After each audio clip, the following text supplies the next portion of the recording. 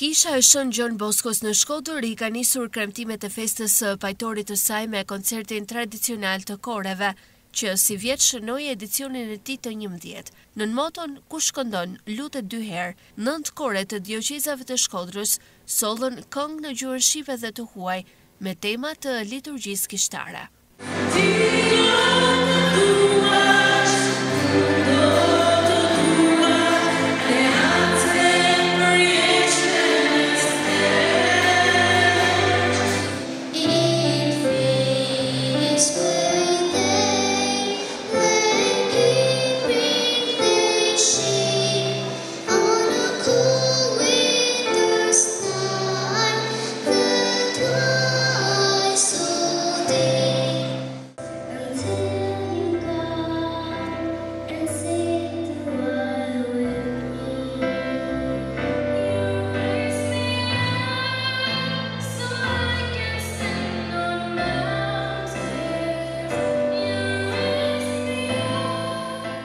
Besimtar, klerik dhe bashkëpunëtor të Oratorit shijuan për afro 2 orë interpretimet të veçanta të zërave me të vegjël dhe të rinis, që gjatë dielave dhe në festa fetare këndojnë në kishet e qytetit të fshatrave.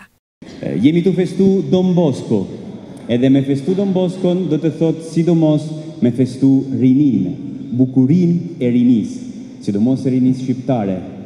Me festu Don Bosko do të thot edhe me festu kishen. Don Bosko gjithmonë ka dasht fort kishen e shenjtë, edhe është bukur se sot ne jena këtu jo si oratori Don Bosko Shkodër, por jemi këtu si kisha e Shkodrës për të festuar një shenjtë që ka dasht veçanërisht rinin edhe kishen.